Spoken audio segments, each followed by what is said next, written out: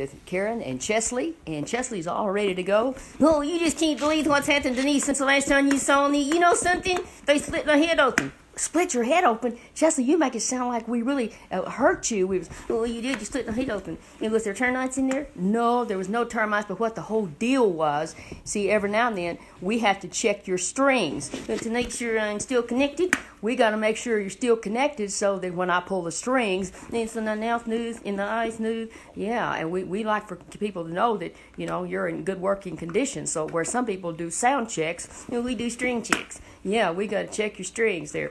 Well, let's see what we can do here. If we can make sure all these strings work today. Well, there, your eyebrows move. They need to be moving a little better.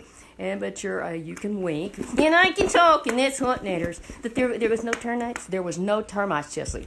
Well, you know what that termite was hiding? The termite was hiding.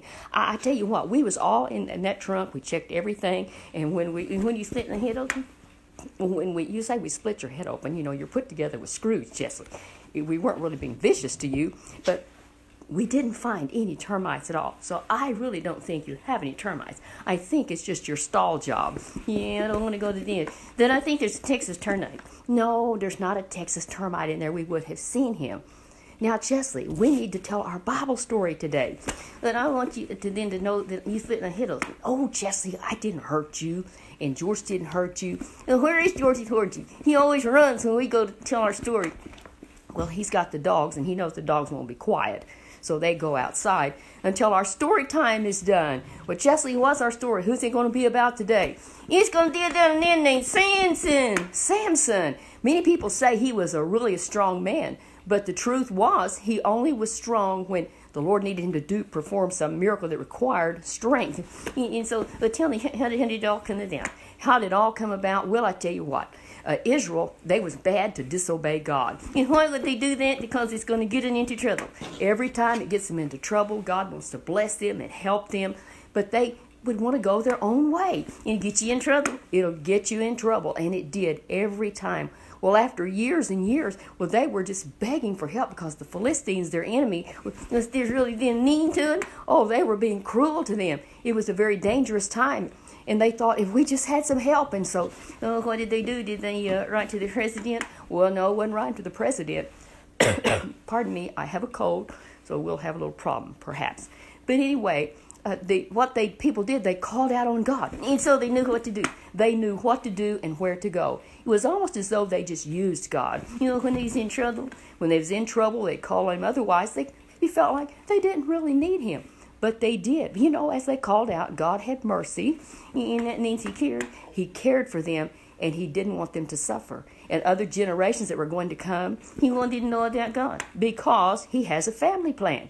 He wants everybody to know about Him. The parents and the children just keep spreading the good news. So God chose this man and this woman that they would give birth to a son, and they named him Samson. What was special then?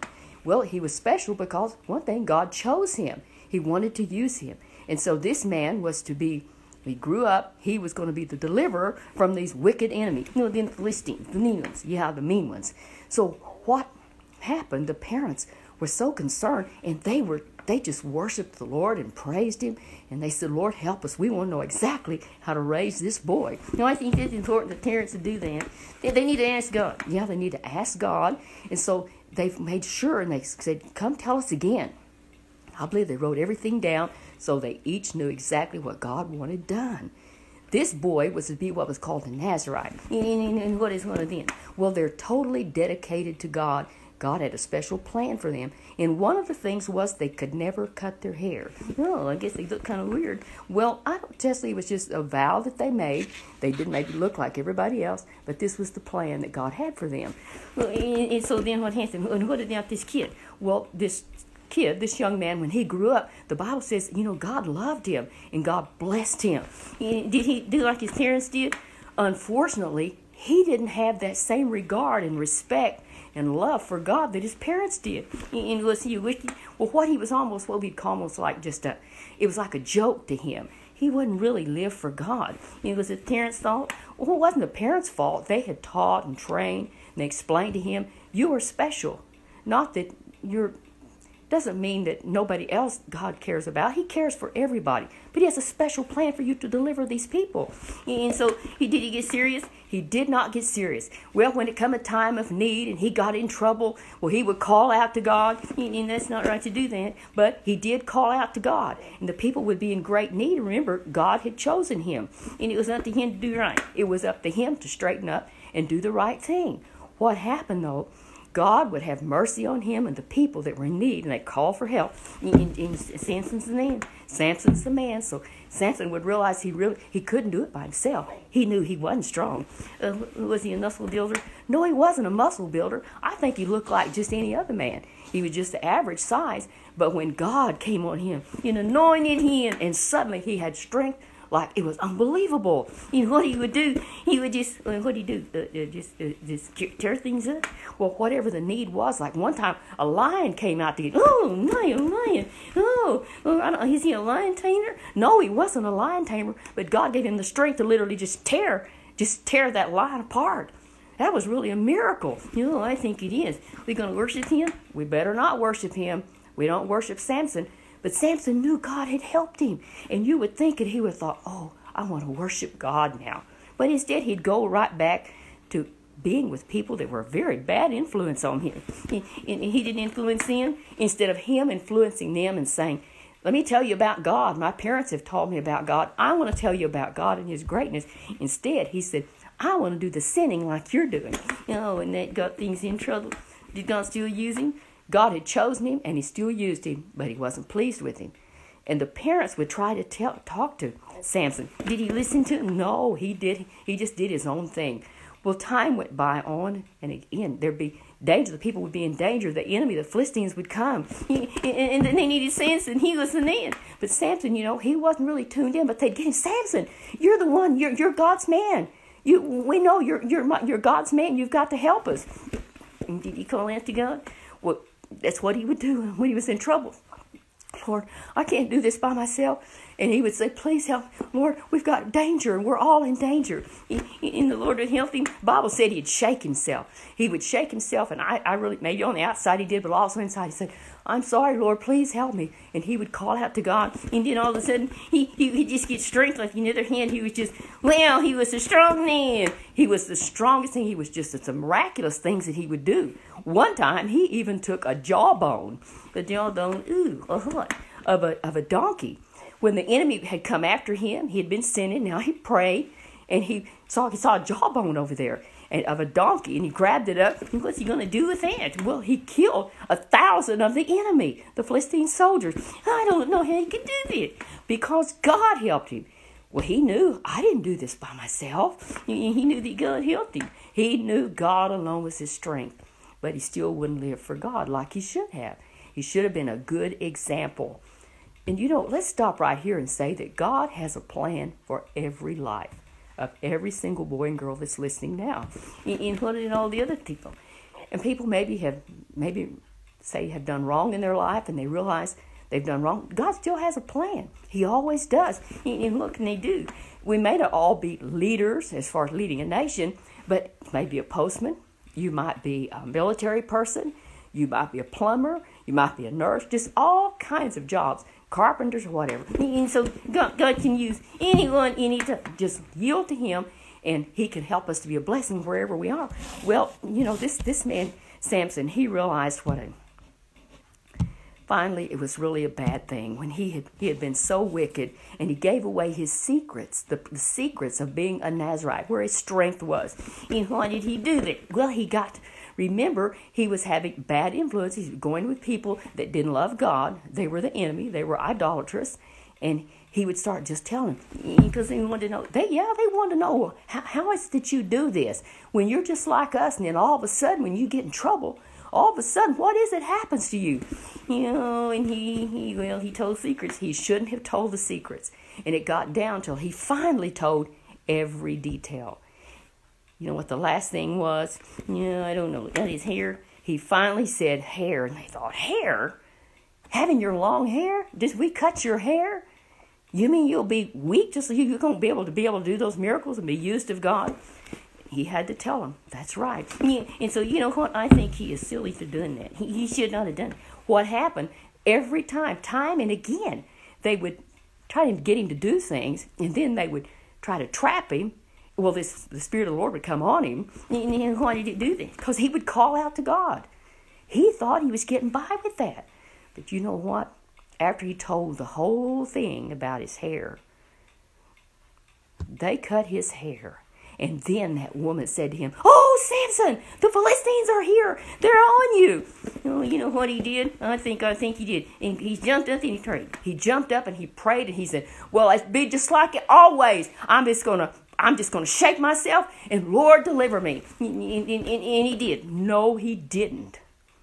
You know, one of the saddest scriptures in the Bible said he didn't even know when the Spirit, this anointing of God, had left him.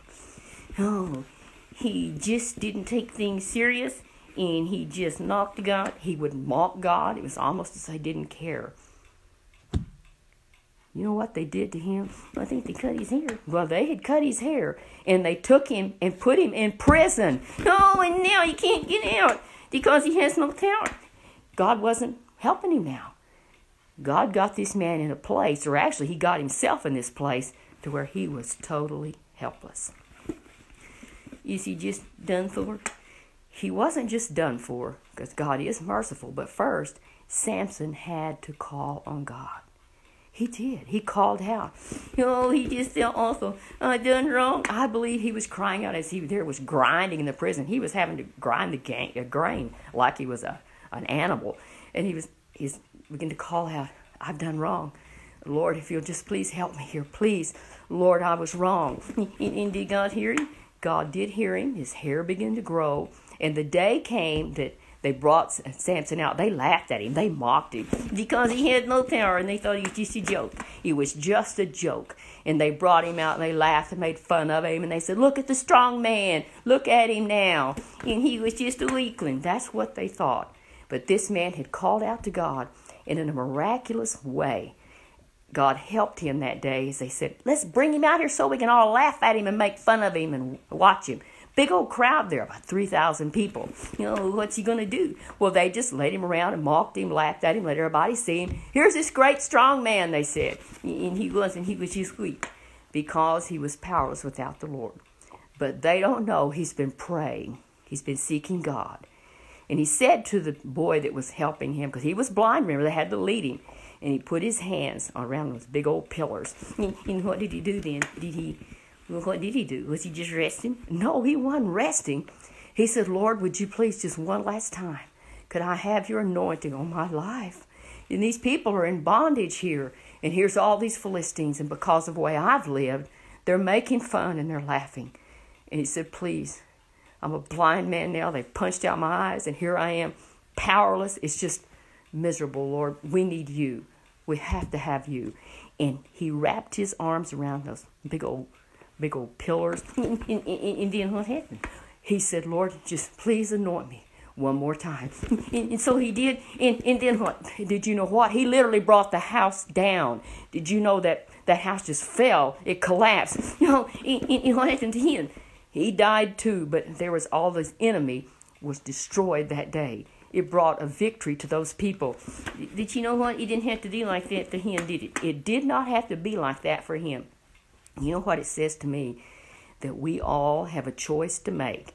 This boy had it made. He had parents that taught and trained, but he didn't follow through.